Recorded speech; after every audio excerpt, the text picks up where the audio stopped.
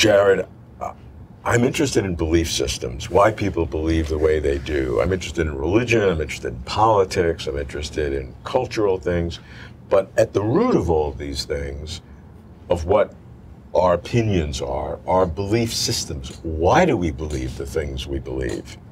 So I want to come to you in terms of your work over your career in understanding diverse societies, because my data points are pretty limited to first world societies.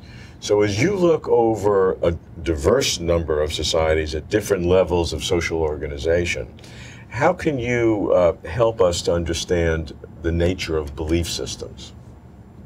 When I look at belief systems around the world, and especially when I look at religious belief systems, I'm struck by a paradox, which is that an extraterrestrial would say, all of those belief systems don't make sense. How on earth can people believe that stuff? Well, the believers in any religion, in fact, will point to any other religion and say, how do believers in any other religion believe all that stuff? Let me take a specific example, and this is not to denigrate Mormons, but the Book of Mormon interests me because in there is the Book of Jared, my own name. So the Book of Mormon begins by saying that Joseph Smith went to, on a particular hilltop in a particular town in New York State on a particular date in the 1820s. There were these gold tablets that he translated, and the Book of Mormon begins with the testimony of 12 witnesses and 6 who said, yes, they saw the gold tablets real. So non-Mormons would say, how on earth can Mormons believe that stuff? But what is it that non-Mormons believe? Okay, they believe things that happened 2,000 years ago, which are equally incredible, you know, about going up to heaven and every religion believes stuff that's incredible. There's then the paradox. Why on earth does every religion have these non-credible belief systems? The best sense that I can make of it is that a number of people who are concerned with understanding religion say that the essence of religion includes having non-credible beliefs. You need it. I mean it. And you need it. You need non-credible beliefs. You need non-credible beliefs to show that you are devoted to that religion. Because if you said, I belong to your religion and I believe that the sun will rise every day and that I have 2 eyes, that doesn't demonstrate that you have any commitment to that religion. But if you say, I belong to your religion and I believe that the founder of my religion was conceived without impregnation and went up to the sky and inherited a piece of desert and will be transformed into an animal and then come back in 10 different forms. If I believe all that, you can be sure that I am really committed to my religion if after living for 30, 40 years and supposedly being intelligent, I accept that stuff.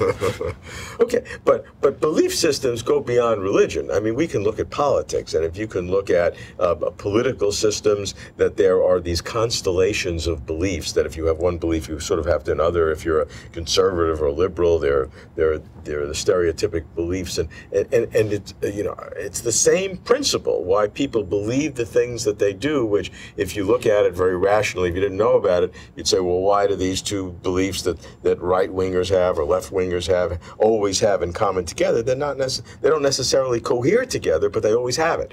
So there's something about the nature of belief systems that goes beyond religion. I would offer a different perspective on that, and that is, yes, I accept that there are some average trends and generalities that people who are conservative in one sphere may tend to be conservative in another sphere.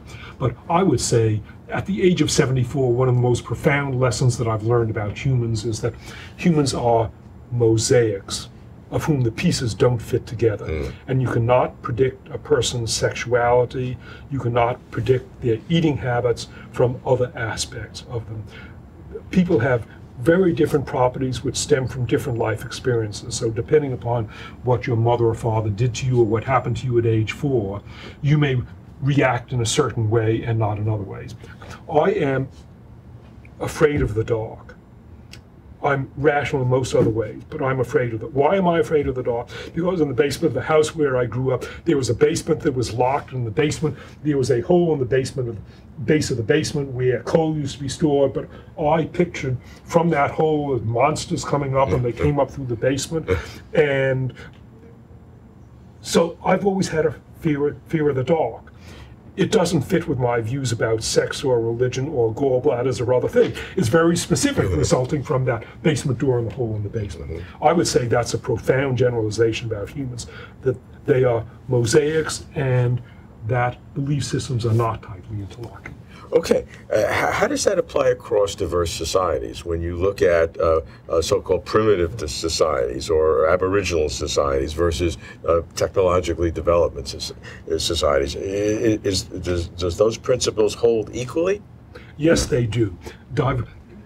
Individual societies are also mosaics with different pieces that don't fit together.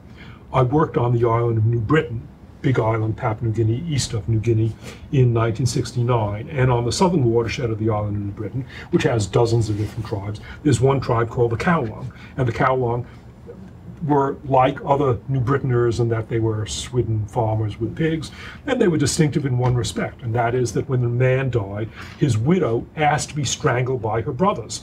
And she would, when her husband died, she would sing out for her brothers to come strangle him. She would sit there, and they were upset because they didn't like to strangle their sister, but nevertheless she would shame them and say, yeah, put the rope about my neck and pull. So why on earth do the Kowloon people practice widow strangling? Doesn't fit with anything else.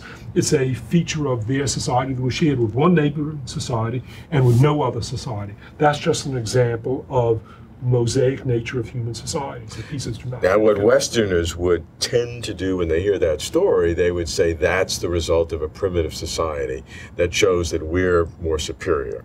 But I am sure there are examples in our society where we do similar things that would seem outlandish to someone who didn't know our societies as well.